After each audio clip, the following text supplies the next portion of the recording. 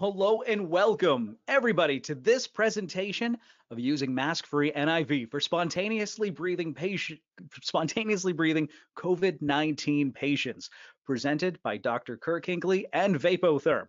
This is a live presentation. That's why I screwed up reading it. A brief clinical presentation disclaimer. Any clinical recommendations provided herein are solely those of the speaker, as Vapotherm does not practice medicine or provide medical advice. Practitioners should refer to full indications for use and operating instructions of any product referenced here before use. Vapotherm high velocity therapy is a tool for treating respiratory distress in spontaneously breathing patients. Dr. Hinkley has been a board certified emergency medicine physician for over 11 years. He's emergency medicine medical director of Commonwealth Health EMS, where he maintains clinical oversight of several EMS units, and he practices as an emergency medicine physician in Scranton, Pennsylvania. Dr. Hinkley is also the director of emergency department education at Vapotherm. He went to medical school on a United States Air Force scholarship and served in Operations Iraqi Freedom and Enduring Freedom as critical care air transport team leader and flight surgeon. Dr. Hinkley is an experienced user of HVNI, and we're proud to have him here speaking in this presentation of using Mask-Free NIV for spontaneously breathing COVID-19 patients, presented by Dr. Kirk Hinkley and Vapotherm. Dr. Hinkley, first, and I surprise you with this one every time, thank you for your service to our country, and thank you also for being here to present. The stage is yours. Absolutely. Thanks, Mark. I appreciate it. Hello, guys, and happy Wednesday. I'm coming to you from northeastern Pennsylvania, where it's a balmy 40 degrees. Sitting here in my house, and I'm sure a lot of you are too. So what I'd like to do today is just give a rundown of using Mask-Free NIV. That's the Vapotherm technology. It's for use in spontaneously breathing patients, and of course it can be used and has become or come to the forefront in use on COVID-19 patients. So I know there's a lot of you that have a variable level of experience with COVID. I know I've only had, a trickle of patients up to this point, but I have taken care of a number of them. There's some of you that have taken, your hospitals are inundated with these, but I will tell you this, so there's a lot of data out there and it continues to flow in, but the good news is it's been pretty stable for, well, if you consider a week stable, it's been stable for about a week. And there's a couple questions that we get asked all the time, and I hope to answer those questions for you and do it with all the best available evidence. So those questions are, is it safe? Is it effective? Why shouldn't I just intubate these patients? Well, we're learning so much, and hopefully we can share some of the data with you guys today so you can make the best decisions for your patients. All right. So as long as I can, there we go. All right, so who am I? I think Mark did a nice job of introducing me, but I am a part-time employee of Vapotherm. I'm the director of ED education here, but again, I am also a practicing ED physician. If my voice starts to trail off a little bit, that's because I'm post night shift. I worked till 7 a.m. this morning here in Pennsylvania. Didn't have any COVID patients last night, thankfully, but it's nice to see some of our chronic flow starting to trickle back in. So Vapotherm doesn't practice medicine, but I do, and I hope to share some of my experiences with you. I hope to kind of blast through these slides pretty quickly so that there's plenty of time to answer questions. So, what are we going to do today? So we're going to overview COVID-19 and all the clinical guidelines, the different organizations that stand behind those. We're going to review the transmission risk, particularly with regard to transmission risk to the healthcare workers like yourselves. We're going to look at the proper protective measures, the PPE, that could reduce the transmission risk during high velocity nasal insufflation, which is Vapotherm. And then we're going to discuss HVNI, Vapotherm, in the context of COVID management. And in doing so, we're going to review most of the pertinent studies to this. A lot of these are very up to date, with some of them published as recently as maybe last week. I will tell you this, there is one thing that is certain as we kind of muddle our way through the initial stages of COVID, and that is that the rules have all changed.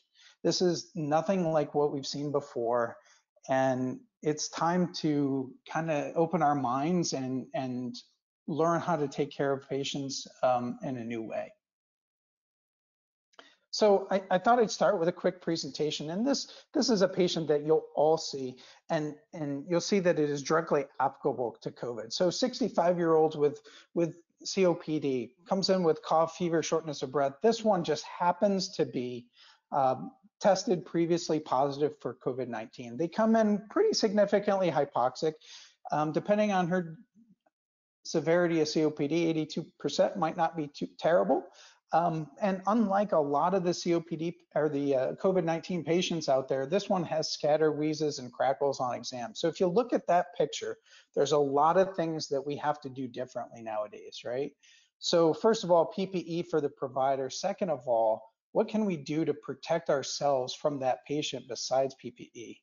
Most notably, and we'll get to this, placement of a surgical mask on all our patients coming to the emergency department. So what is COVID-19?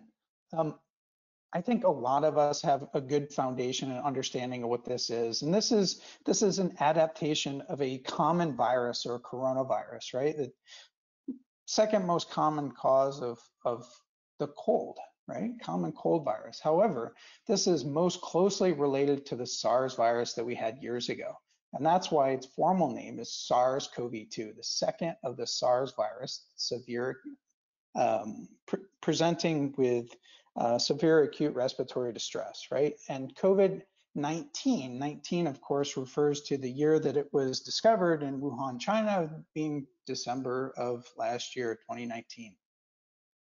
Of course, our pandemic started here in the US about mid-March, mostly in New York City, followed closely by cities like New Orleans, then Detroit, and then out on the West Coast. So what are you seeing with coronavirus? We've heard all along, hey, that these patients can present very atypically, but what are the most common presenting symptoms? And they're just like any cough or cold symptom, right? So upper respiratory disease. And that would be fever, cough, fatigue, some sputum production, a little bit of shortness of breath, sore throat, myalgias. And then one of the things that's not on there and will be present in about 10 to 15% of patients is GI symptoms. So I know that in a number of my COVID positives, we have had diarrhea as a presenting complaint. Of course, it's really interesting to see these so-called silent hypoxics that come in. I know my first one that I saw had a SAT of 80%, had her chief complaint, it was mild cough, body aches, and profound diarrhea. So I was kind of shocked to see her resting O2 saturation at 85%. And then when I walked her, it was 80% room air sat. So of course, she went on to have a pretty significant COVID pneumonia on CT scan and all the hallmarks of the lab work that you guys have probably grown to know pretty well. Some of the things that I've used to kind of keep myself up to date on this and the symptoms that people are seeing is the EM Crit website, also the EM Wrap weekly updates. I think they've done an excellent job of really summarizing some of these case reports, make sure that we pick up some of the more atypical presentations. I know on EM Crit in particular, they reported a patient with knee pain that resulted from a syncope, which of course resulted from profound hypoxemia. So disease severity and prevalence. So we know that there's a lot of these people walking around in the community that have mild or moderate symptoms, most of which do not present to hospitals, right? Of those, about 14% are going to develop severe disease. Severe disease are those that are going to require hospitalization and most particularly oxygen support. Of those presenting to the hospital, only about 5% will require ICU admission. right? So these are people that are going to require more than just your nasal cannula oxygen. And those patients can be really profoundly sick, right? We're seeing all kinds of different presentations. And the one thing that we know for certain is that there is no typical presentation of this disease. So you can have people that have ARDS, they can present with hypertension, or can present conversely with hypotension. They can have DIC, they can have multi-organ failure. In particular, there's a profound kidney failure that's associated with this. Think creatinines on the order of 15 or above.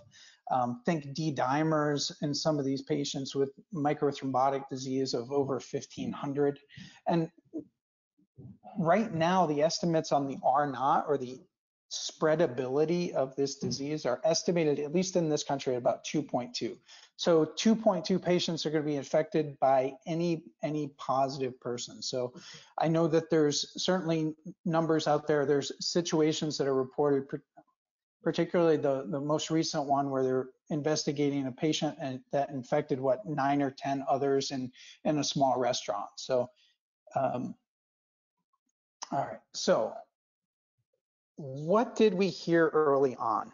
And I know back middle of March, I was out at the NAMDARC meeting, National Association of Medical Directors for Respiratory Care, out in Scottsdale, Arizona, with all the top pulmonologists in the country, certainly feeling out of place as an ER doctor.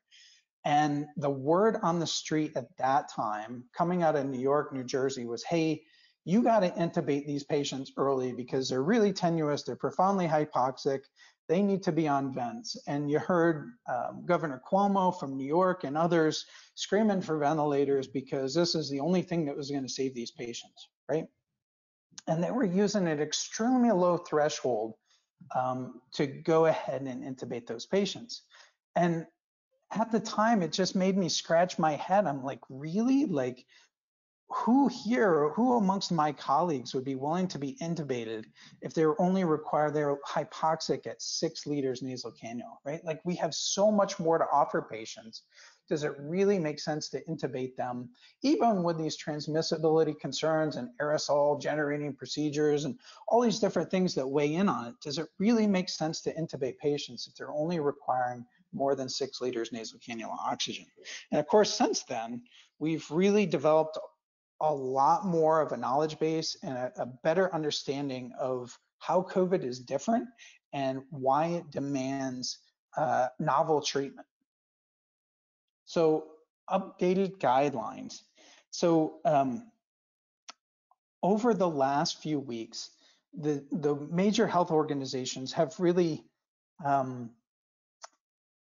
we'll say, trickled in with their different recommendations. If you looked at World Health Organization, if you looked at SCCM, if you looked at CDC in particular, their guidelines were really all over the board early on, right? A lot of them had this mantra of early intubation. And what has happened over the last month or so is these organizations have fallen into lockstep with their recommendations, right?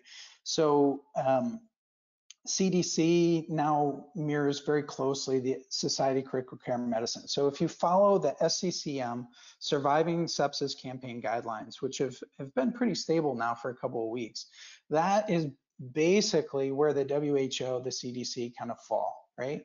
And they have been backed by knowledge that they gained from the Australians, from the Italians, from the Germans, and of course from the Chinese as well. So if you look down at the bottom of that slide, yeah, the low acuity patients, you can manage them easily, and it is a recommendation to manage them on regular nasal cannula oxygen. Anybody of moderate acuity, people that are more significantly hypoxic, they're going to benefit from non-invasive technologies, in particular the high velocity and high flow nasal cannula oxygen. And this has really come to the forefront in the last few weeks.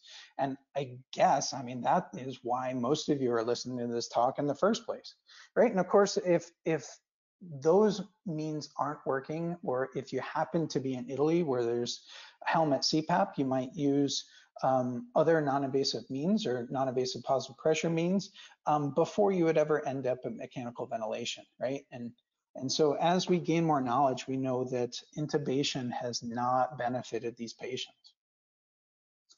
So why not intubate? So first of all, in terms of risk to you and I, like if you're a respiratory therapist, if you're a critical care nurse, if you're a clinician that does airway management, one of the most significant things that you can do is intubate a patient, right? In terms of your own risk, right? So we will talk about later on in this presentation, we'll talk about aerosol generating procedures, but I can tell you the riskiest ones are intubation, extubation, and any circuit breaks that might happen in the routine care of this patient, right? So there's routine care that includes suctioning.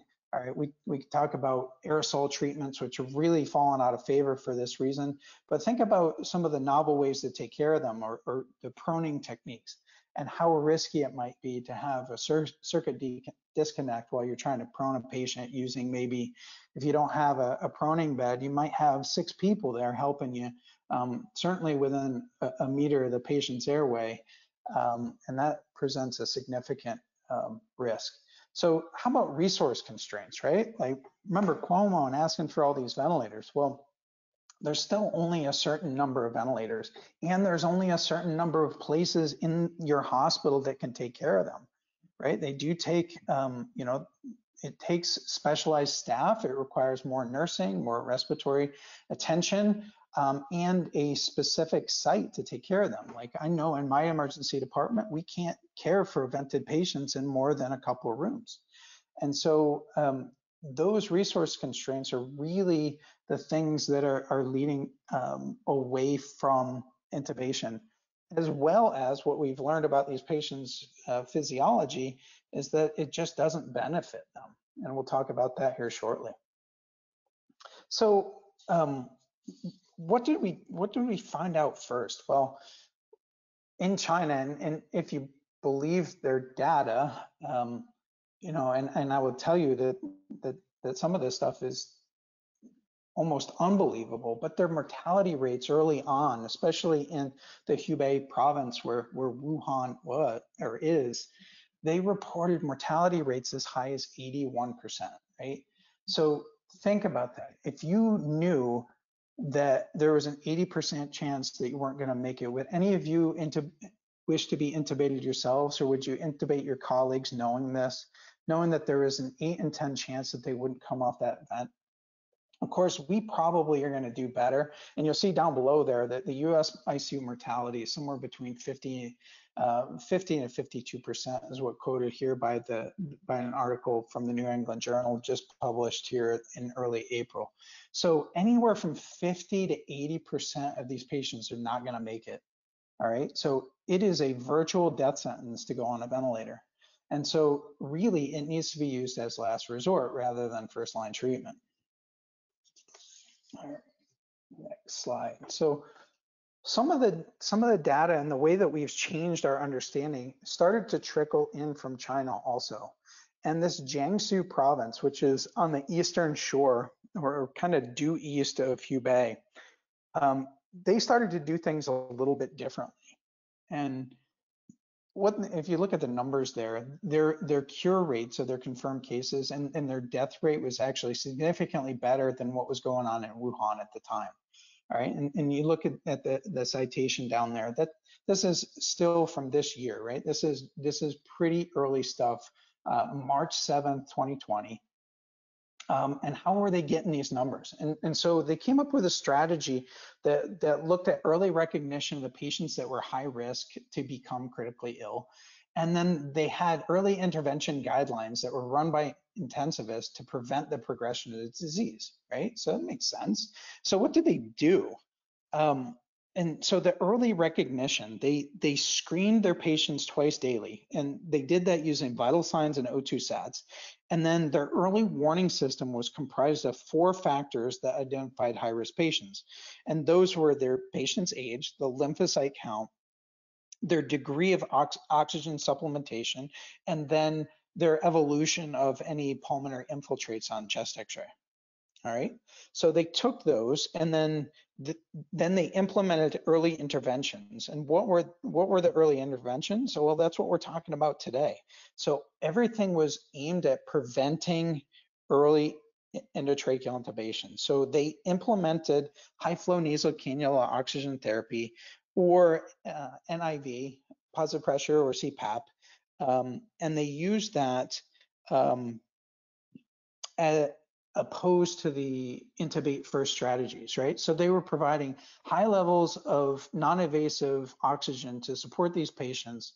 And what they saw is that a much smaller percentage ended up on mechanical ventilation, all right? So less than 1% versus the national average of almost 2.5%. And that their, when it was all said and done, their mortality rate was significantly better. So, all right.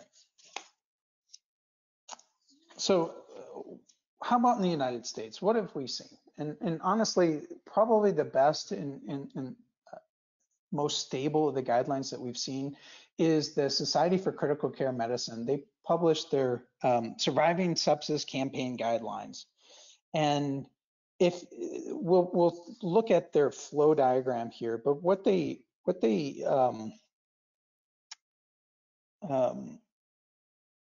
sorry, I lost my train of thought here, but so they had a couple of different strategies, and what they wanted to do was keep patients normal oxic, and they wanted to support their oxygen saturations above 95%. So they quote 96%, and they're doing that by different strategies, but one of the most prominent is the early implementation of high velocity or high flow nasal cannulas over oxygen therapy because of the success that they're having in providing that that improvement in the patient's oxygen saturations. They also do recommend trials of NIPPV such as CPAP or BiPAP if the high flow, high velocity nasal cannula is not available, or if they're maybe not doing so well on that, but are not yet ready to be intubated, right? So the reason that they're suggesting that is the transmissibility concerns that are associated with mask-based therapies, all right? And as we talk about the Tran article and others later on, you'll see why these guidelines are kind of trending away from non-invasive positive pressure. All right. So here's the flow diagram I mentioned. If you just follow right down the center of this thing, yeah, if the patient needs to be intubated, and I think we all know what that means clinically, then you're going to do it, right off the bat. But if they tolerate supplemental oxygen and they are not saturating to the guidelines, they're going to consider the use of high flow nasal cannula, high velocity vapotherm therapy early in the treatment of these patients. All right, so right below that is, hey, are they not tolerating the high flow, the high velocity? And if so, right then, hey, consider your endotracheal intubation, and you basically kick back over to the left side. If not, then they want you to think about a trial of NIPPV. There's different strategies out there for that, and I know that CPAP has really been favored over BiPAP. In Italy, of course, they're using the helmet CPAPs with better success and tolerability by the patients, while also having decreased risk to the healthcare providers. All right, so how do we know if they're not tolerating the high flow, high velocity? There have been some studies out there that looked at this. If you look at Roca et al., and I don't know if that is, I might go back here. Nope, it's not there. But Roca et al. Talked about an index called the ROX, R-O-X, which is basically the O2 sat divided by the FiO2. So your sat divided by your FiO2, and all of that divided by the respiratory rate. And then they have different numbers, and if those numbers are really small and they're falling, then you really want to consider doing something more. Okay, and they predict, those indexes are going to predict failures on high flow, high velocity. All right, so how do we know, like, who are the good candidates for which tool? And I think if we just go through some of the patient management or treatment recommendations and some of the studies that are out there, we can get a good idea. And most recently, this is from the first week of April in the new Journal of ACEP, the Journal of JCEP Open. And this is written by a couple of well-known ER docs, namely, first author on this is Jessica Whittle. She's out of University of Tennessee, Chattanooga. It is relevant to mention her name because before she was an ER physician, she's a PhD virologist, right? So who knows better than this? And also the second author on this is a Charlie Atwood, who's a pretty prominent pulmonologist, a former president of NAMDARC. And then third author, I guess probably most of you would know Al Saketi. And so they went through and they gave their treatment recommendations for respiratory support of patients with COVID. And what they decided is that it was their recommendation that high flow nasal oxygen or HVNI technology like Vapotherm is preferred with patients with higher oxygen requirements. You can consider use of NIPPV or CPAP BiPAP, but it is associated with higher nosocomial transmission risk. We've talked about that before. Now you see the next bullet is to proceed to mechanical ventilation for those who do not respond. What they say is that there's a 1 hour decision period where the patient is closely monitored and watched for things like ROX index and others. But honestly, I think I would use just my clinical gestalt to see how the patient's work of breathing is, to see how their blood pressure is, to see how their, if that work of breathing has significantly improved or not over the first 1 to 2 hours, and then making a decision of where to go from there, okay? But you should know, and if any of you have experience with Vapotherm or other high flow technologies for hypoxic patients, you know really within about 15 minutes or so how they're going to do on that. And for the most non-COVID patients, honestly, I know within 5 to 10 minutes, I see that work of breathing rapidly improve. And that's what they're talking about. So if you're not seeing those improvements, maybe you're not seeing the numbers improve as much, but if you're not seeing that work of breathing improve, then you're going to want to consider moving on to other modalities. Now, you'll see at the bottom there that they talk about the reasons to go to early intubation, and those are pretty obvious, right? So if you have a patient who's profoundly hypoxic, who has all the hallmarks of severe COVID disease, maybe bad COVID pneumonia on X-ray or CT, if they have multi-organ failure, if they have that D-dimer greater than 1500, or if they have their creatinines approaching their age, it's probably a good idea to look at more intense therapies like intubation.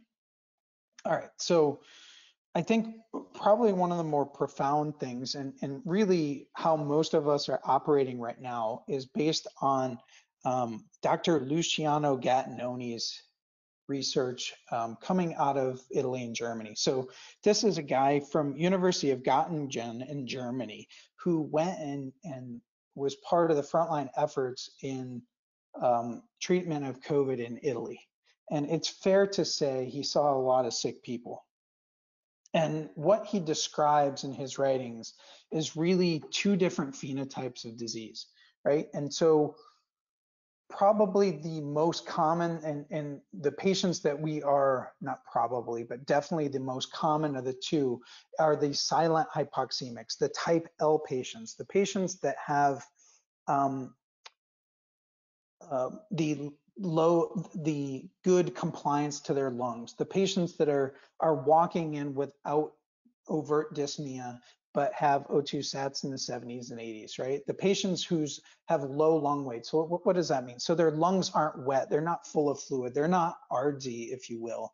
And the low recruitability really refers to that. So in a lung that is more elastic and is snapping back, there's more recruitability that can occur, right? In those ARDS lungs that that PEEP is a significant concern. Well, these are not them, right? So the majority of the patients that are going to present to your ER, present to your hospital in whatever fashion, are going to be the type Ls. And the recommended treatment there is to avoid the high PEEP environment, to avoid positive pressure treatments, to use the non-invasive measures such as high flow or high velocity therapies. And again, this is Italy, so we're talking about the helmet CPAPs, right? So that's how they manage them more successfully, and how they were able to keep a good number of patients off the vents. Now, type H, that is your typical ARDS patient, right? That is your, hopefully you're not seeing a whole heck of a lot of them in the emergency departments, but these are the patients that require extended ICU care, that require ARDS-net treatment protocols, who have low lung compliance, who have big right to left shunts and have heavy wet lungs, who are very PEEP dependent and will require different recruitment strategies to appropriately ventilate these people, right? So most of the time, these are not patients that are being cared for, at least for a long term, in the emergency department. Now, I won't speak for what they're doing in New York out of necessity, but most of these people in most of the country or most of the world are going to be treated in a critical care environment. All right.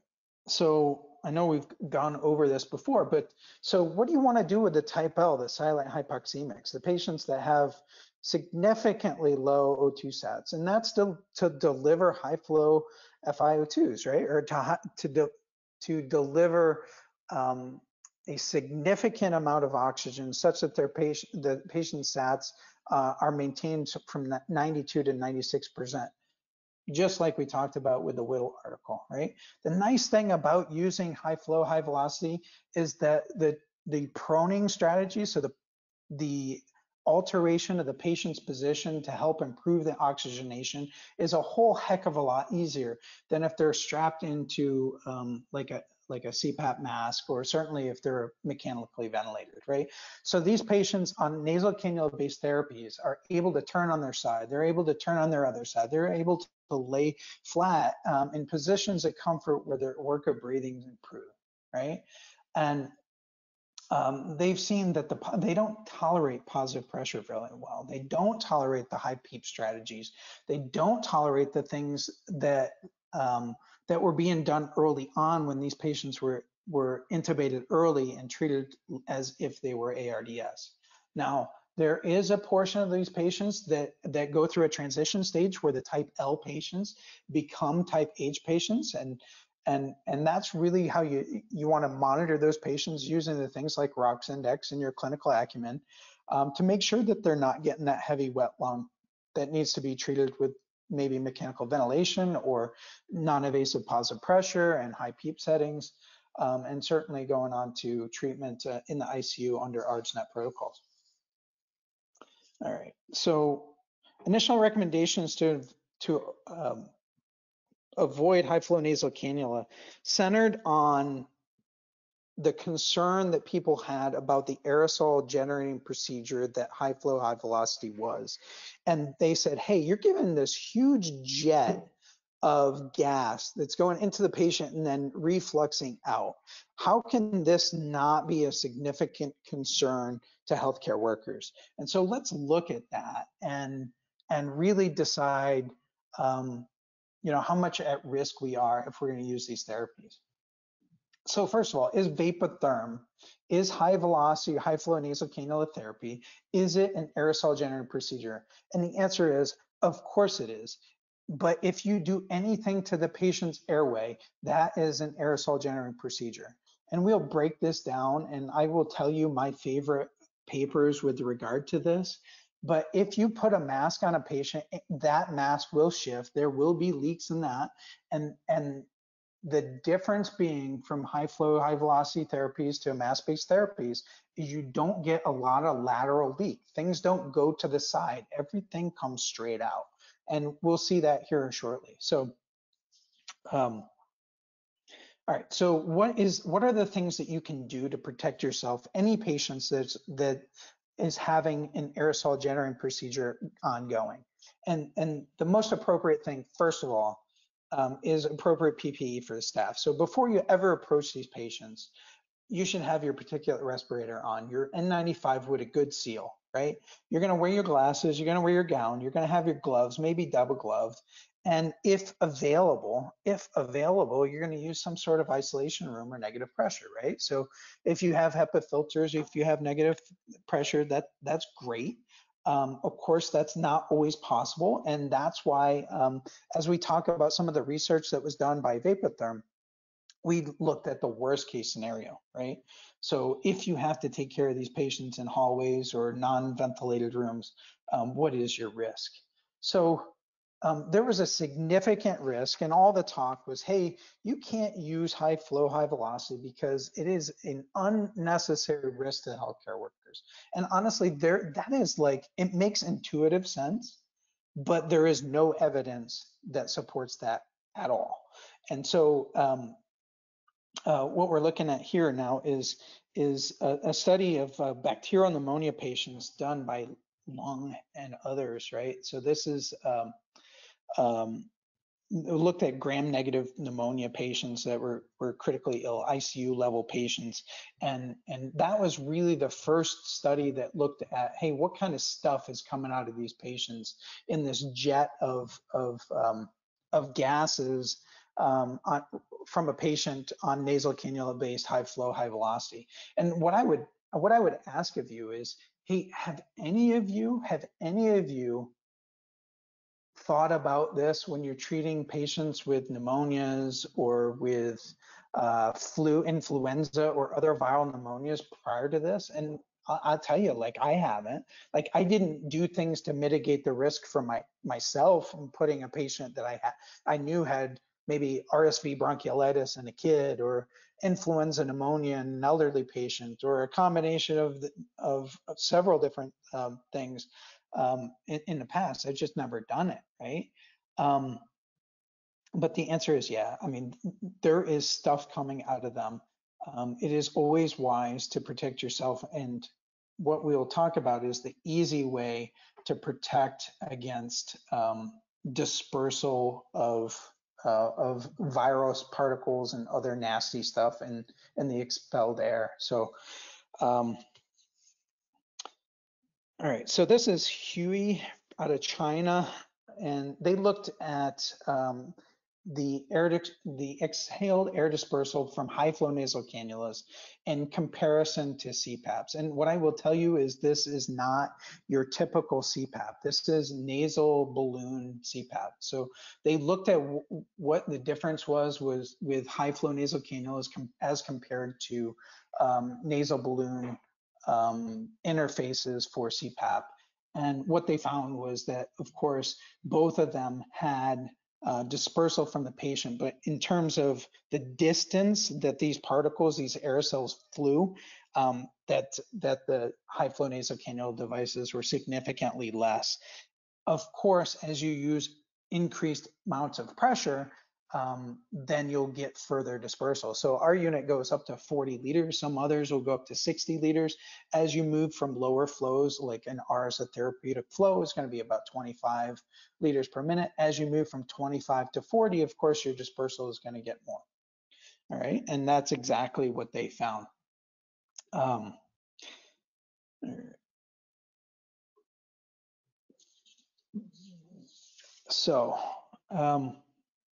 All right, so this is Tran et al. And this is probably the single best study that I've seen in terms of aerosol transmissibility. And what it is it says here analysis, but really it's a meta-analysis. They looked at a number of different studies and combined them to see what the odds or the odds ratios were for particle transmission for different techniques, right? So they looked at everything, a placement of a simple Veni mask or a nasal cannula or suctioning the patients. And they found that a couple of things that were pretty, I think pretty intuitive, were the most risky of these procedures. And number one, far and away, the most risky procedure to the healthcare workers, endotracheal intubation. non-invasive positive pressure was high because of the leaks in the mask and the shifting of the mask and the taking on and taking off the mask, or the lifting of the mask for the patient to take sips of water or take their pills or whatever it is, right? Tracheostomy is for obvious reasons, right? Coughing, gagging through that tracheostomy. And then manual ventilation, that refers to back valve mask. But what they found, and kind of surprising, is that, you know, anyone that looks at odds ratios would know that numbers at 1 mean, you know, so if your odds ratio is 1, that means that there is no risk. And numbers that are more and more negative or less than 1 would be negative. It is a negative risk factor, okay? So as we go to the next slide, and what I've shown you is that the high flow oxygen, even though it was just in 1 study, that there seemed to be no significant risk in terms of the aerosol procedures and risk to healthcare workers in terms of, you know, this looked at SARS, right? So patients on high flow systems and SARS. And at the top of the list there, endotracheal intubation, all those, you see that number 6.6, that's extremely high. Again, as you get more positive from 1, those that's a more and more risky procedure. So as you see, like if you look down the list to suction after intubation, that 1.3, so that is a little more risky. So it is a little bit more causative, if you will. And then the high flow, of course, showed no significant risk. So TRAN has a nice, there's a nice diagram and a nice chart in that. And if you pull that up, you can kind of separately download that chart, and it lists pretty much every airway intervention or anything that could be considered an aerosol generating procedure. And I kind of keep that handy just so I know where to provide guidance. So you guys have heard that I'm an EMS physician. And so, hey, what am I going to do? What am I going to recommend in terms of what happens in the back of my ambulance for both the patient and for my crews that are maybe less protected than we are in the hospital? What are we going to do in care settings, like say an X-ray or CT scan, to protect our workers from patients on these different treatment modalities? All right. So where did this come from? All right, so, or where did this go? So TRAN and the SARS data, where did this go? So the Australians and the New Zealand Intensive Care Society, their ANZICs, I think comes up with pretty good recommendations based on this. And you see this is early March, okay? So this is kind of led into a lot of what we're doing. And they recommend that high flow nasal oxygen is a recommended therapy for hypoxia associated with COVID-19 disease, as long as the staff are wearing optimal airborne PPE, right? Makes sense, okay. And then they go on to say, and probably this first sentence is most significant, that the airborne transmission is low with any of the newer modern devices that are high flow nasal oxygen systems. So high velocity, high flow nasal cannula is what they're talking about. So any of your modern therapies that are doing this, not your, this is not talking about a nasal cannula, regular nasal cannula turned up to 15 liters or above. So what did we do here at Vapotherm to kind of bolster this data? Because, you know, I mean, a lot of this data was not all that robust. It wasn't that great. It was based on, you saw one cohort study in the TRAN article referring to high flow nasal cannula. So what did we do? But we went ahead and did computational fluid dynamic modeling. And if you look at the names at the bottom of this paper, Leonard, Atwood, Walsh, these are big names in Whittle, but they're all working in collaboration with Vapotherm science and innovation researchers. And this paper was published by CHEST, so the Journal of Chest Physicians, which is a pretty prominent publication. And the first thing that they noticed, and what you'll notice in looking at these pictures, is there's a heck of a jet of gas and a high velocity gas that exits the patient on high velocity nasal oxygen. right? So Vapotherm is applied to both the patients in these pictures here. And the flow on the left is because the patient has no mask on. The flow on the right is significantly mitigated with placement of a surgical mask, all right? So simple surgical mask, this is an N95. This is simple surgical mask, which is basically what we should do for any patient coming to the emergency department, right? So if you just continue that and you put their Vapotherm cannula underneath that mask, it is going to significantly reduce the amount of particles that are flowing into the atmosphere. All right. That mask has acted like a catcher's mitt. So it is catching all the particles. And what you see in the next slide is that it does so very effectively. On the left here, this is a patient breathing. This is just tidal volume breathing. This is you or I breathing without a mask, the kind of velocities that we generate out. Okay. If you put the patient on the far right there is the same as you and I breathing with a surgical mask, and you see much lower velocities contained in that underneath that mask, and 87% of the particles that we're exhaling are going to be caught by that mask. All right. You put a patient on high velocity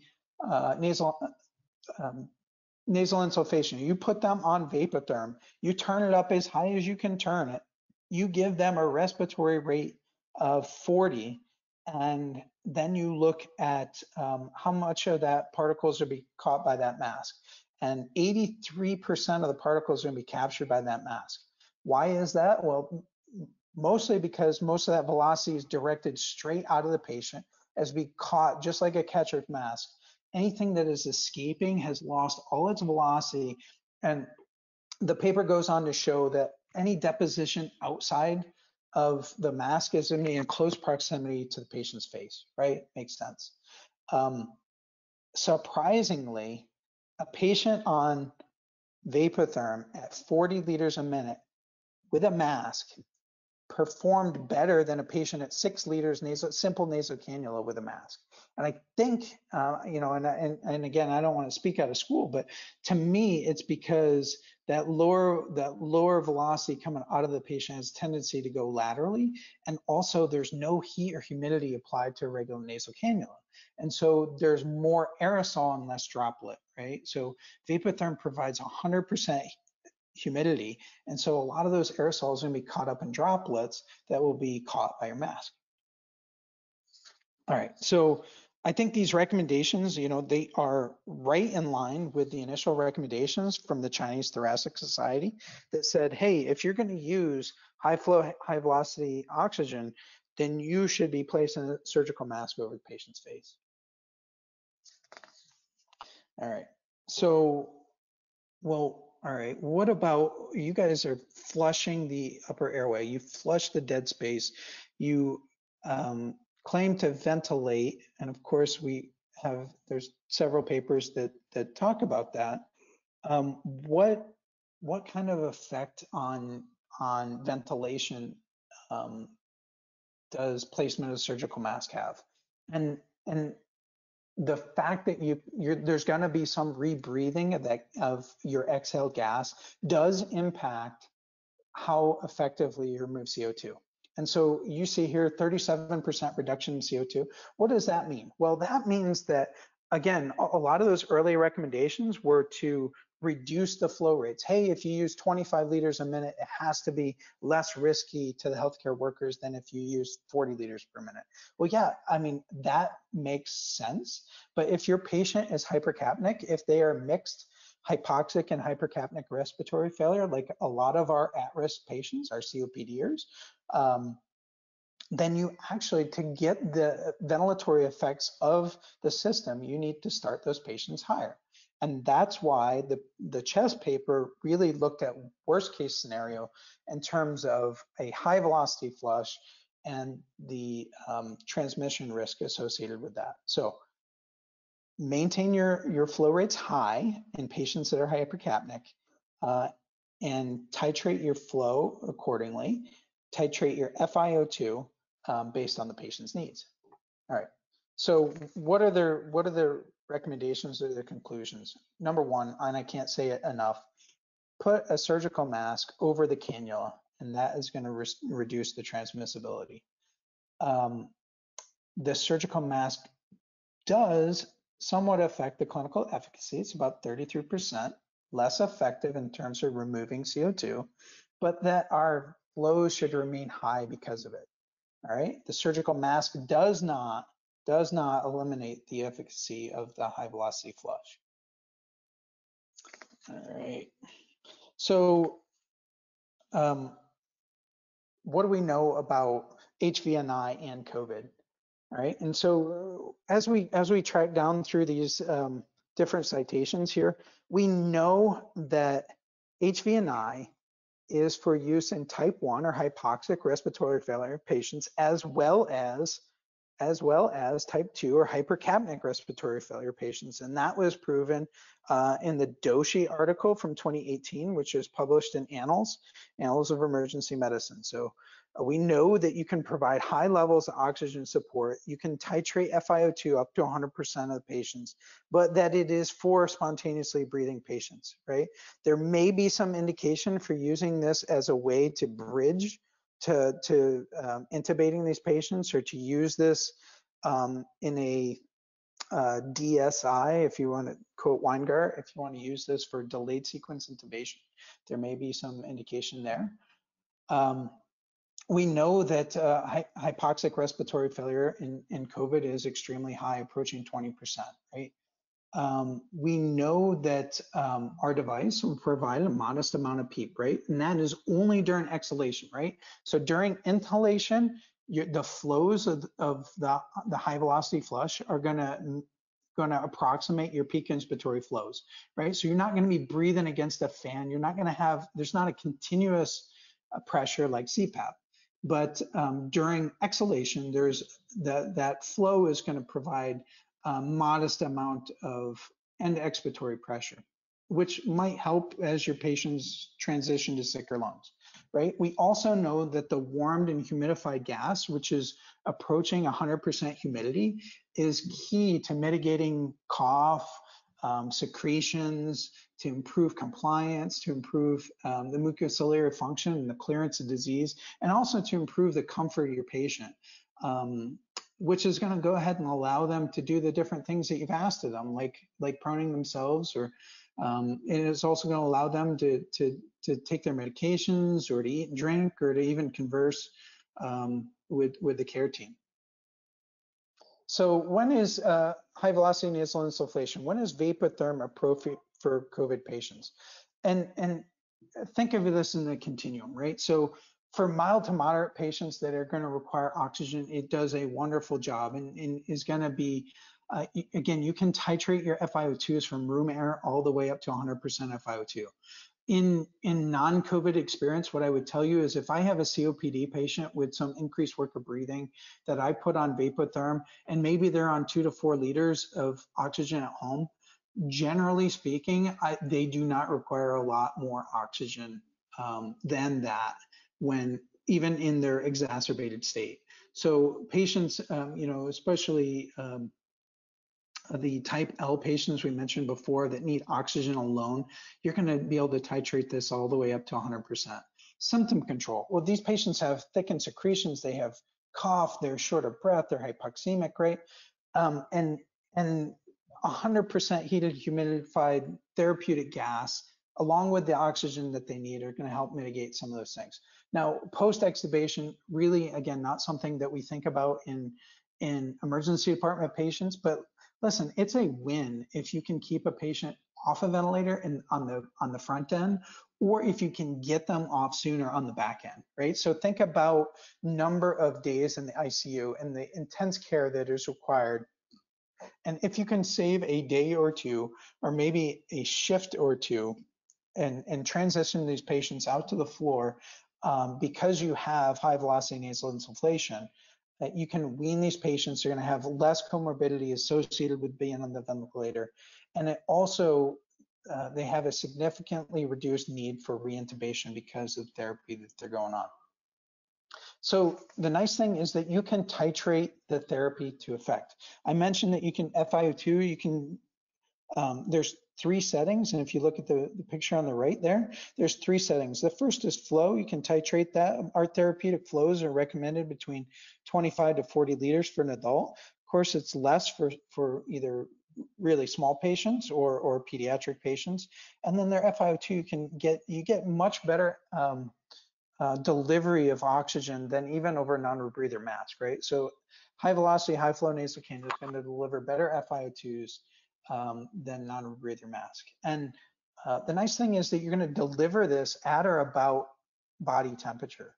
So I don't know how that, we talk a lot about of shifting the oxygen dissociation curve to the left with this disease, and that we know that temperature brings that back to the right.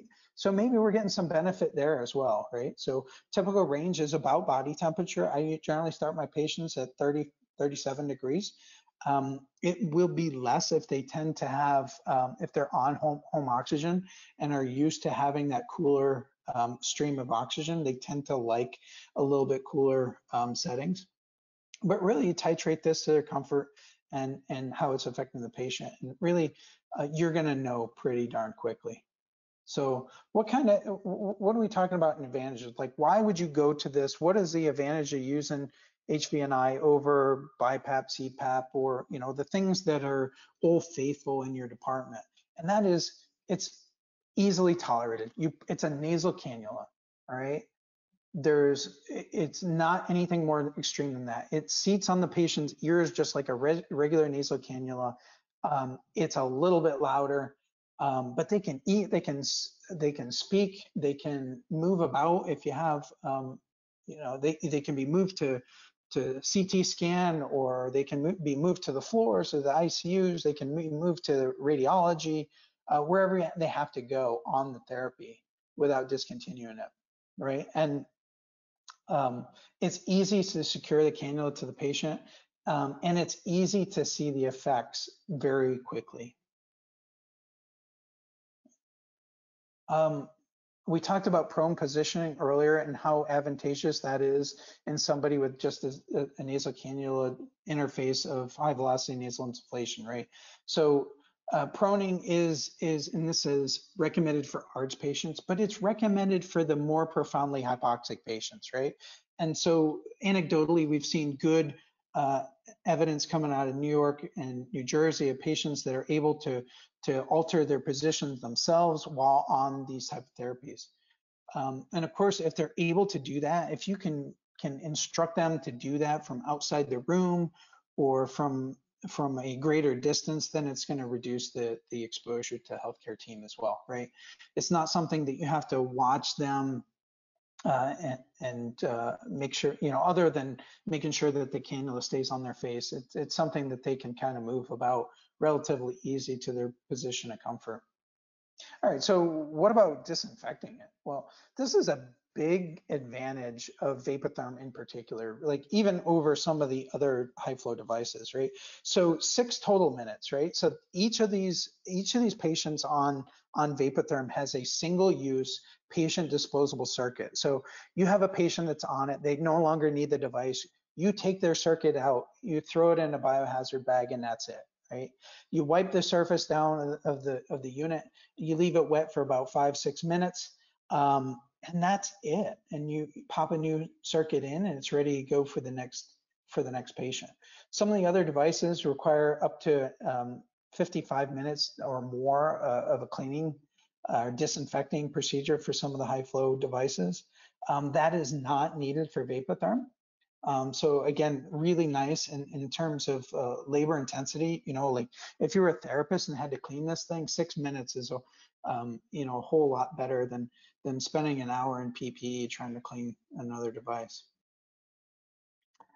So I know this has been a long and kind of evidence intense talk, but in summary, yeah, HVNI is now frontline, being used more and more in the management of acute COVID-19, right?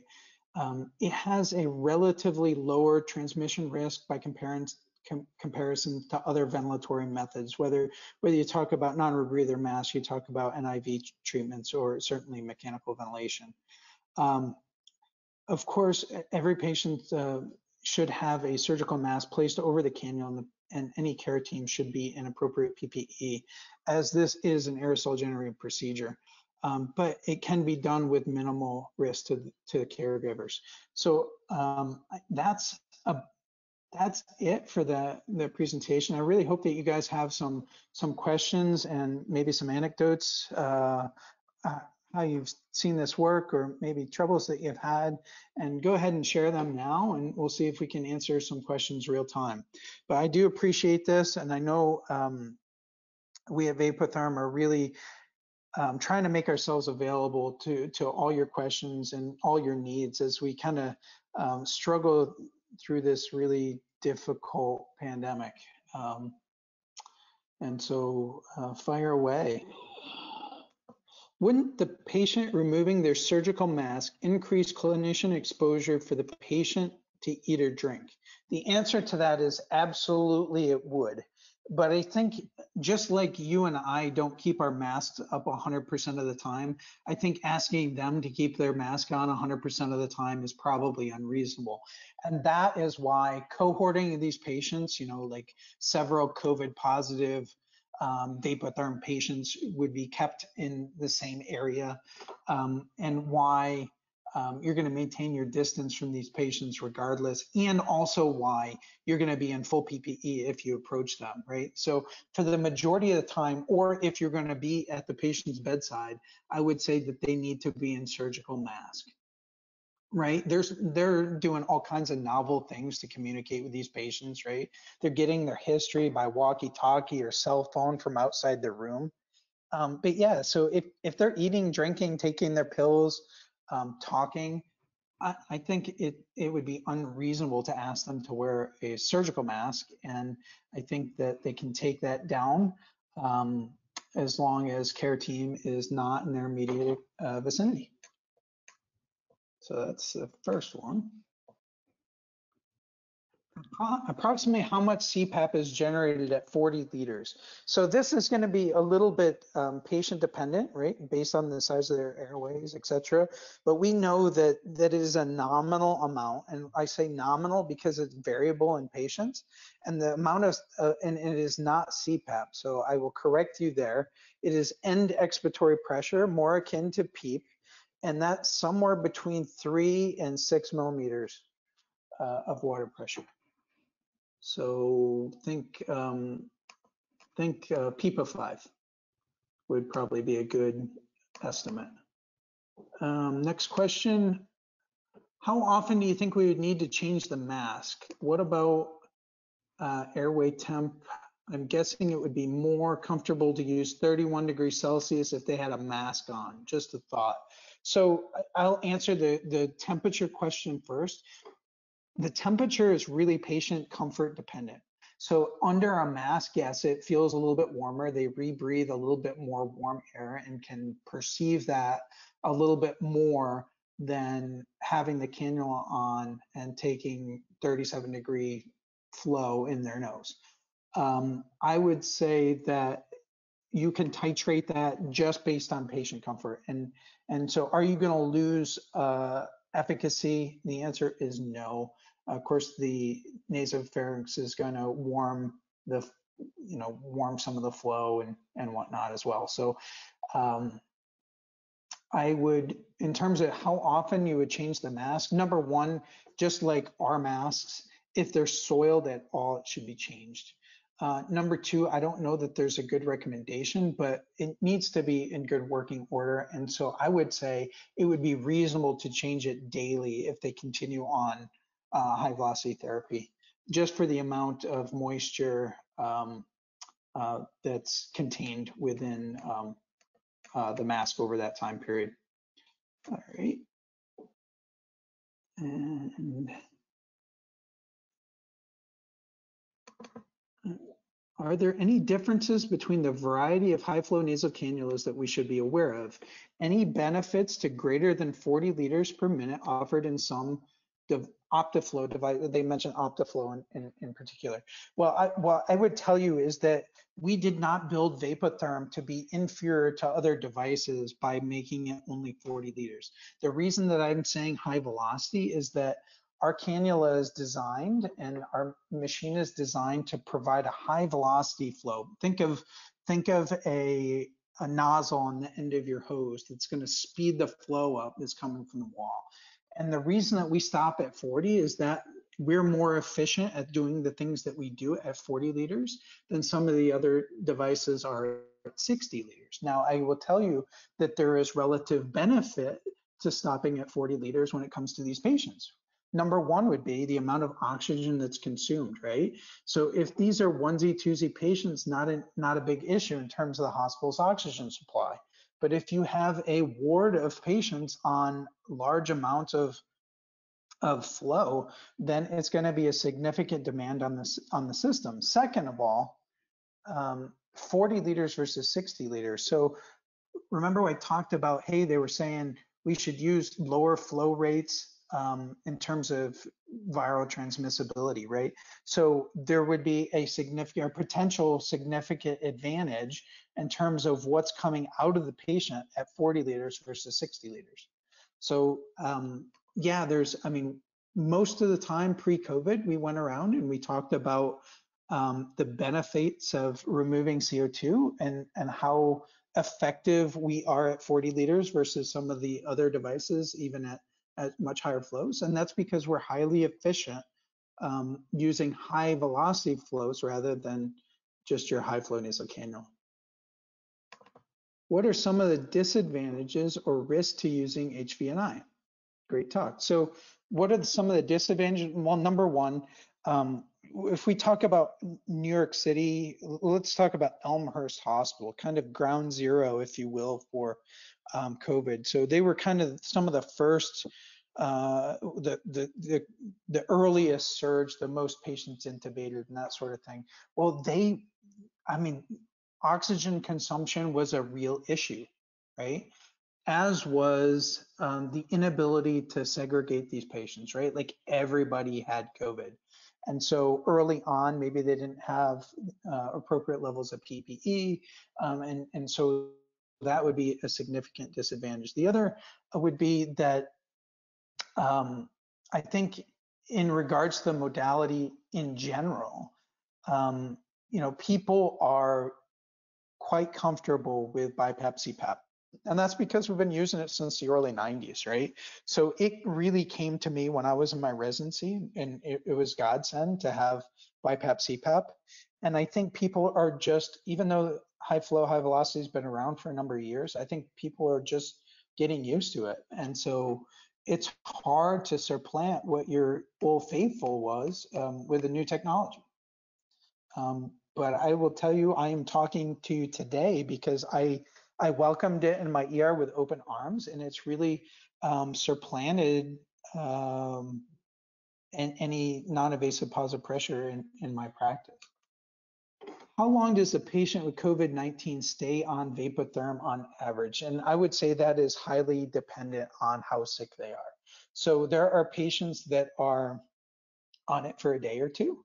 There are patients that are on it for a week or two. There are patients that are ICU level care and are maintained in the ICU because they have other comorbidities. Think of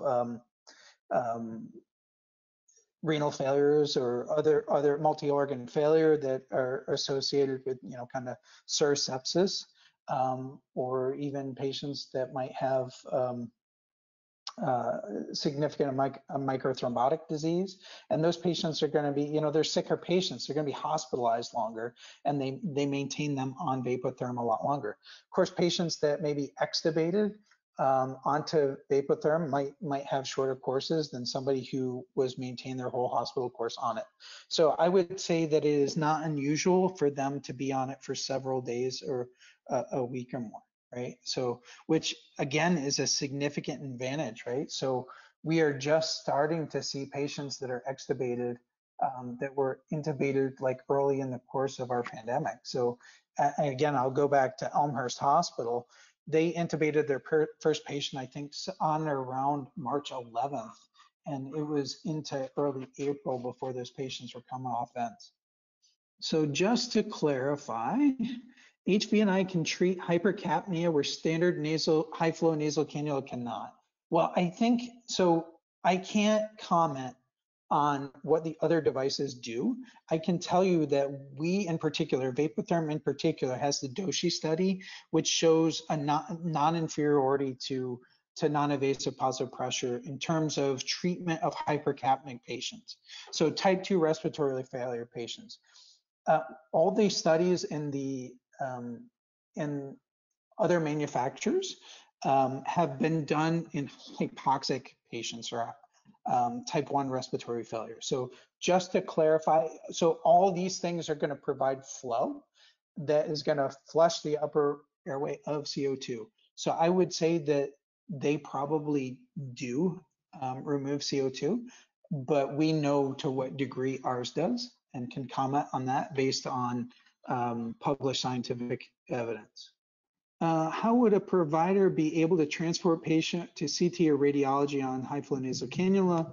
Does the machine need to be plugged in, or does it have the battery to run on? Okay, so I will comment on our system, and we have, Vapotherm has the Vapotherm transfer unit, and that unit has basically couple components. So it has a tank of oxygen, has a tank of medical air, which provides most of your flow.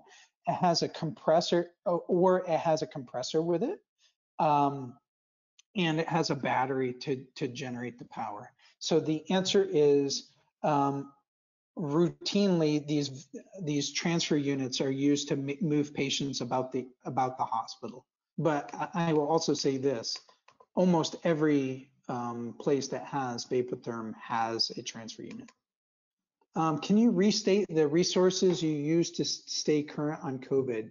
I think the acronym, yeah, I will do that for you. So the acronym that I use, so EMCRIT, EMCRIT.org, is a site run by Dr. Scott Weingart out of Stony Brook, and his pulmonary cohort or colleague there is Dr. Josh Farkas. They run a COVID-19 update, and it is maintained real time. It also has podcasts that go along with it. And then the second that I use is EMRAP, EM:RAP.com, and they do a weekly update on YouTube that is live, and you can ask questions, and that is every Tuesday night. It's 8 p.m. Eastern, but if you go to emrap.org, they have all kinds of different stuff on there. The third site that I use, and I've been helping to keep them up to date with our stuff as well, is Rebel EM. So REBELEM.com, RebelEM.com. And I think those are probably the best. And of course, FACEP, American College of Emergency Physicians, has a field guide that mentions the the ventilatory strategies, and it is pretty comprehensive and is growing by the day. So the FACEP field guide, and of course the SCCM surviving sepsis campaign guidelines are probably the best. Does Vapotherm assist with blowing off CO2? Yes. So my job prior to COVID was in type 2 respiratory failure. So showing our efficacy and spreading the word about the efficacy of Vapotherm, and in particular the high velocity flush that Vapotherm provides in blowing off CO2. So Vapotherm is excellent, and it is backed by the Doshi study, which was published Annals of Emergency Medicine, ACEP's journal. Is it possible to sterilize or autoclave the circuits to be used for another patient? I don't believe that's recommended. They are single-use disposable units. They should go into trash, and a new one should be initiated for the next patient. Similar to that, so it's a circuit with a water bag and a temperature control jacket that goes right to where it interfaces with the nasal cannula, and the nasal cannula would be fitted to the patient as well. There's really, in adult patients, there's really pretty much one size that you need. There's an adult size, and then there's what's called pediatric adult small, and that basically takes care of 99% of my pediatric and very small adult. Think your cerebral palsy, really small comorbid patients that you see in the ER. So really, I use only 2 size nasal cannulas. So the next question is really good. Risk of infection of moisture retention in the tubing, and any advice to avoid it. So one of the benefits of the single-use disposable system is that it is heated uniformly from machine all the way to patient interface, and it has a continuously flowing water bath that maintains temperature, and because of that, there's a lot less rain out. Also, there's a new circuit. So if you use the Aerogen nebulizers, I know we're not using a lot of nebulizers right now, but there's an intrinsic system where you don't have to touch the patient at all. The aerosol goes right into the specific circuit. So we actually have 2 circuits now. One has an intrinsic Aerogen nebulizer in it, so that your therapists don't have to be standing in front of the patient. So there is minimal rain out. That's the benefit of the Vapotherm system. And so it is not really an issue. The other issue there is that this is a disposable circuit. You don't clean it at all. It goes in the trash. And are these non-intubated patients producing high levels of mucus and mucus plugging in their airways like an intubated patient with COVID-19? All right, so I'm not an intensivist. I don't bronch patients, but I can tell you that there's bronchoscopy is a significant aerosol generative procedure. There are some patients getting bronched for mucus plugging and for other reasons, namely bronchoalveolar lavage and diagnosis and that sort of thing. So do they produce mucus? Yes. Is it a high degree of mucus like some other infections? No. Are there differences between the phenotypes of patients that are intubated? Absolutely. And I think this is really patient dependent, but mucus and mucus plugging has not been, we'll say, at the forefront of what is causing their severity of their disease. What is your recommendation for a threshold for intubation? I recommend being a doctor. Okay, and so what does that mean? That means using all available information that you have. So the first thing I do is look at the patient's work of breathing. If they're able to, certainly altered mental status is a big one, right? So if you have a patient that is looking like they're going to not be spontaneously breathing, they are not appropriate for Vapotherm, right? You have to be like, you can't set a backup rate to ventilate these patients with, right? So work of breathing, alteration of mental status, falling O2 sats, increasing oxygen demand, all those things are going to affect ABG results if you have them. But I wouldn't sell out on any one thing. And I think that's what kind of happened early on, is that they were sold out on this profound hypoxia and thought that, hey, I'm seeing a SAT of 60%, I need to intubate these patients. And lo and behold, they found out it was just wrong. The slide said we should maintain SpO2 greater than, no, it should say around, yeah. So it should say approximately 96%. So I think the recommendations are 92 to 96 from the Whittle paper, but they want a higher O2 sat. What I will tell you more specifically is that hyperoxia, right? Like everyone knows that like oxygen toxicity is a thing, and in particular in the ICU patients. But hyperoxia has really not been an issue with these patients. So err on getting their SATs up and providing an abundance of oxygen to their ill hemoglobin, right? So provide them an abundant supply of oxygen when you know that their hemoglobin are not functioning appropriately. Outstanding. Thank you so much, Dr. Hinkley, and thank you everybody who joined us for this presentation. We appreciate you, and we appreciate you spending the time with us here today.